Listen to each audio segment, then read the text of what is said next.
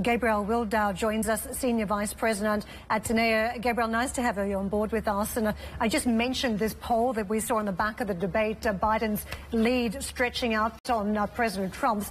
What does it mean if we do see a change in the White House for U.S.-China relations?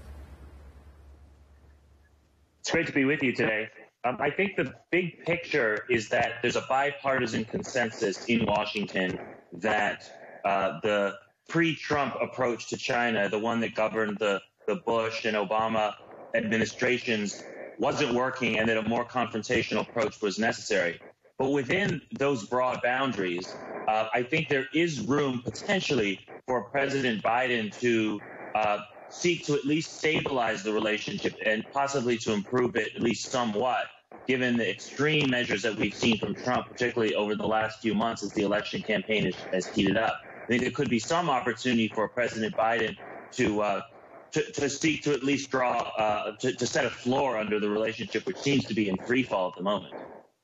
If nominee Biden does take the White House, you do point out there could be some constraints on rollback, and we have a self-declared president who is a tariffs man. Does that mean that Biden, if he became president, could actually be a tariffs man as well, whether he wants to or not? I think that's right. It's hard to imagine that if a President Biden or President Hillary Clinton had been in power over the last 4 years, that he or she would have imposed the Trump trade war tariffs. But with those tariffs in place, I think it'll be politically difficult for President Joe Biden to reverse them, especially given the lack of progress we've seen from the Chinese side in terms of implementing the purchase agreements included in the Phase 1 U.S.-China trade deal. China's way behind the pace that they need to meet in order to fulfill those commitments. And so in that environment, I think Biden will find it difficult to roll back tariffs because he could be accused, he would be vulnerable to charges that he's quote unquote soft on China. But again, within that constraint, there may be space for President Biden to, for example, increase the range of products that are excluded from official tariffs. So you keep the headline tariffs in place, but you could expand the exclusions. Exclusions would have already been granted under Trump. You could expand those, and that would provide some relief to U.S. consumers and U.S. companies, while to some extent insulating Biden from that soft on China charge. Gabriel, I want to know how we think about the social media platforms, the fight over TikTok and WeChat. You know, we think about the Democrats, typically seen as closer to Silicon Valley, and those that we've spoken to from the tech scene are a little bit cautious about how onerous these changes are for social media. They think that once you start tackling where data should be stored, that it could, in fact, uncover a whole heap of problems for some of those Silicon Valley names. So what would you expect a Biden presidency, if it happens, to mean for the measures against the likes of WeChat and TikTok?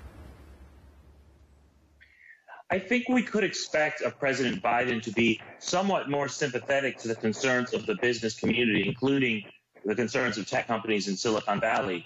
So one of the remarkable characteristics of the Trump administration is the extent to which he's been willing to press his case against China and to apply these tough measures, even in the face of complaints from Silicon Valley about lost revenue or U.S. exporters, whether it's in the semiconductor industry or software industry, that are losing revenue as a result of export controls.